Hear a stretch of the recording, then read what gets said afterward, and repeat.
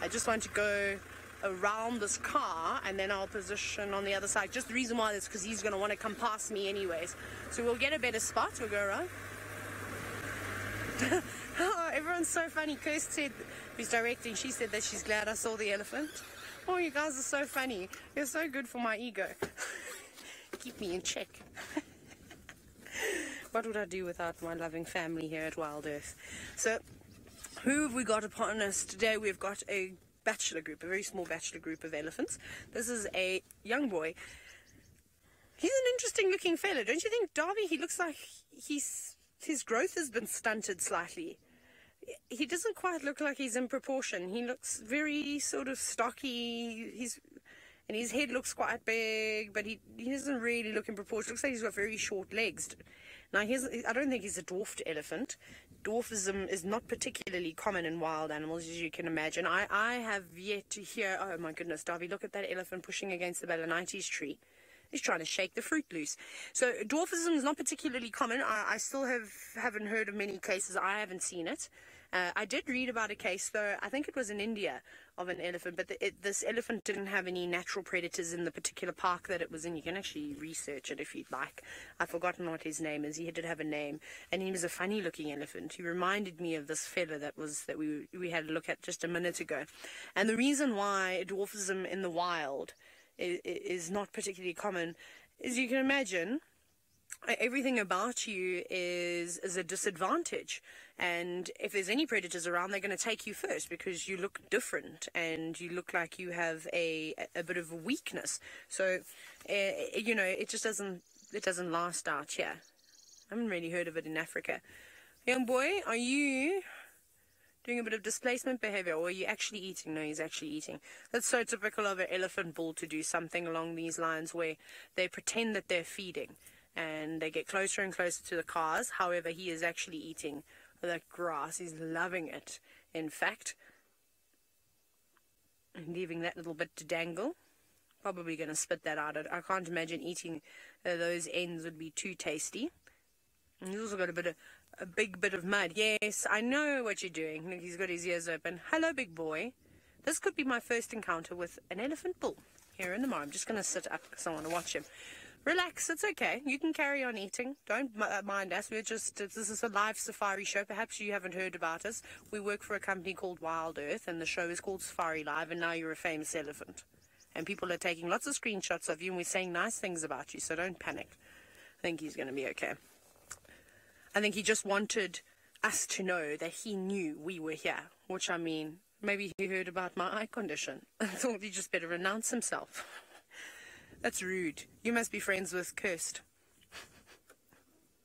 There's those houses again that you can see just at the back. That's just the staff accommodation. I'll just quickly reiterate that with the Olololo gates. We're not far away. I'm a little bit disappointed actually about our lions, but at least our elephants are behaving today. And we've been saying how we haven't been really having close encounters with them.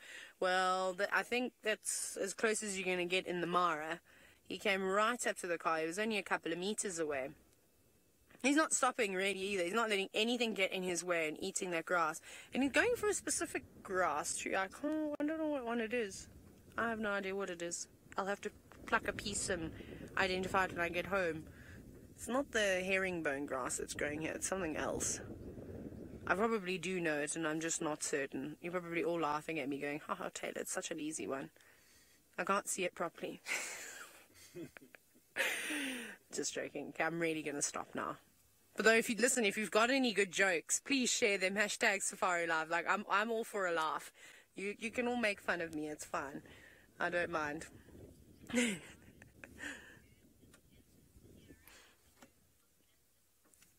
Now, Romit, you're wondering, how good is an elephant's hearing in terms of difference? I think pretty spectacular. I do think they pick up the infrasounds better through their feet, though, sort of long distance communication. So up to about 20 kilometers or so, they can pick those vibrations up in their feet. Hearing-wise, I'm not sure of an exact distance. Let's talk about lions. We can hear a lion roar, and it can travel about 8 kilometers. I reckon an elephant could obviously hear that. If we can hear that, most certainly. So I reckon an elephant could be, you know, maybe 20 or 30 kilometers away and probably hear a lion's roar. I think it also depends on the sound, how deep it is, how high pitched it is. It's often easier to hear sort of a deeper call. It seems to travel a little bit further than the higher pitched sounds. And I wonder if it's the same with elephants. As we as humans get older, it becomes a bit difficult to hear those high-pitched noises. I wonder if that's the same case for animals. It'd be quite interesting to find out how anybody would test that. I don't know, because they can't do, I don't know if any of you have ever done that test where they play different pitches. And you obviously go, okay, I can't hear it anymore. I hear nothing. You're not playing anything. I've done that to my parents before, where I just started off and I said I was playing a sound and I wasn't. I'm so mean. It was very funny. They were convinced, and my dad was panicking. Oh, I'm the naughty child, hey. But yes, no. So I'm not sure any exact sort of distance that an elephant could hear from. Also, how would you test that unless you had two different people? Say if even if elephants were communicating again, you wouldn't know. You might not be able to hear it because of the infrasounds.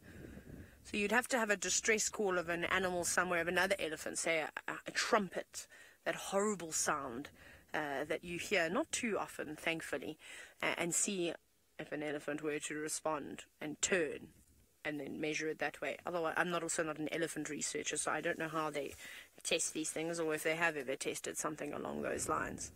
But there's just 3 of these boys, actually 4. There's one a little bit further away, and I'm sure that they just follow each other around. They're all learning from one another. There's no massive bulls here. I think the oldest bull might be that fella on the far right. He's got quite big. I'm just looking at him.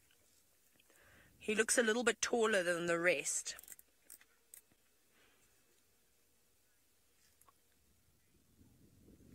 Now, Rita, you're wondering if an elephant by itself. Oh, listen.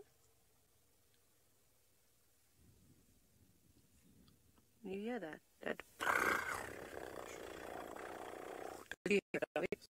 So maybe you didn't hear it, but the elephant that we're talking about actually gave off a bit of a rumble. I want to see what happens after he's done that, and then I'll get back to that question. It's just interesting to see when an elephant makes a noise, and typically it's the matriarchs within breeding herds that decide as to where they're going to go. When they make a call, you can almost see instantly a change within the herd's behavior, whether it's they start moving in a way, you know, they stop what they're doing. I didn't notice anything particular except the fact that they all turned and faced the same way. So I don't know what he said to them. But, sorry, Rita, your question was, would an elephant on its own be, so I suppose, vulnerable to being prey? Not an elephant of this size. These are big boys. I mean, they're not fully grown just yet. They're in there probably between 20 and 25, 26, 27 years old, you know, early to late 20s. You know, there's a couple of, well, the one at the back looks quite small. Even though he's got longer tusks, he doesn't look as tall and robust as the others. So, and that other fella that we first saw, he was particularly small, but I'm confused by him. He was just very little. He looked strange, very out of proportion. So no. But a young elephant, you know, maybe one that's got left behind, a teenager, most certainly, to a big enough pride of lions. Obviously, one lion is not going to take on an elephant that weighs 2 tons. It'll be very impressive if a lion could do something like that. But that's not the case, of course. I'm just going to check with my binoculars because I see something, but I don't know what I see. Where are you? I've got to try and find them now. Let me just have a quick look. I don't know, am I over-focusing? What is that? No, that's a log. I spotted a log in the distance. Right. Okay, we're going to move on now from our elephants, and we're going to